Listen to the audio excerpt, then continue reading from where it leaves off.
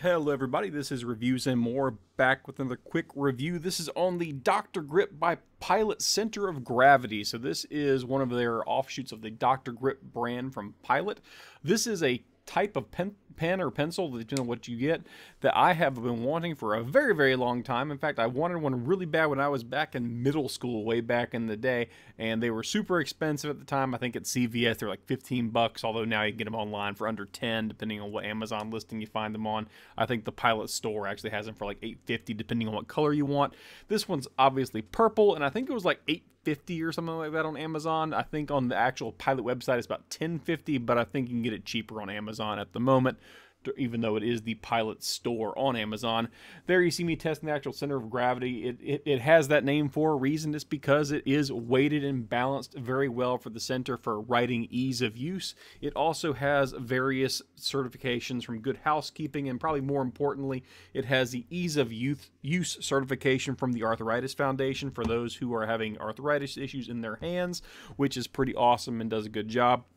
If you want to know what's inside of it, it is a special made for the pen actual ink well. So normally the other Dr. Grips in their series of Dr. Grip pens they have use the same replacement inks as the G2 Pilots, those big thick gel ink things. I'll show you in just a moment what that looks like. And you can actually replace those interchangeably. However, with these, because there is an effort to make sure that there's weighting and balancing that is a little bit better, you have a much smaller replacement ink right there. If you just take a quick look at it, you'll notice it is a good bit shorter.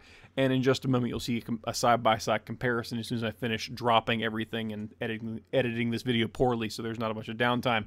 But overall, it is an exceptionally good writing pen. The only flaw I saw, and that's only with certain types of writing, if you are someone who writes at a very, very low angle, you might see a little bit of bleeding and scratching.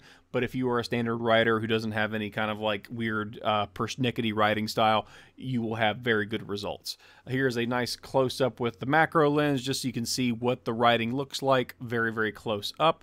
It is very smooth. It rolls on very nicely. It is a very, very fast writing pen, which some people like. You might not like that. Most people who use gel pens want the quick glide that you see there. You see a little bit of splaying as I'm kind of rolling through the actual ink. That's not so much an issue with the rolling on. It's more of an issue of how I'm testing it.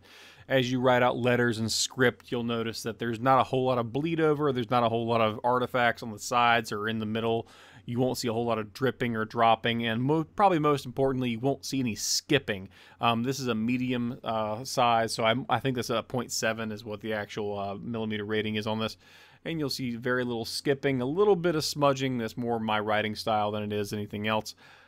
Again, this is all very, very smooth. The ink runs very, very easy, and overall very, very satisfying. And the replacements for it only about $3.50 for two, so you can replace the ink in this pen very, very cost effectively once you get the actual pen itself, which again is a very, very pleasant experience writing with. Other than that, thank you so much for watching and have a great day.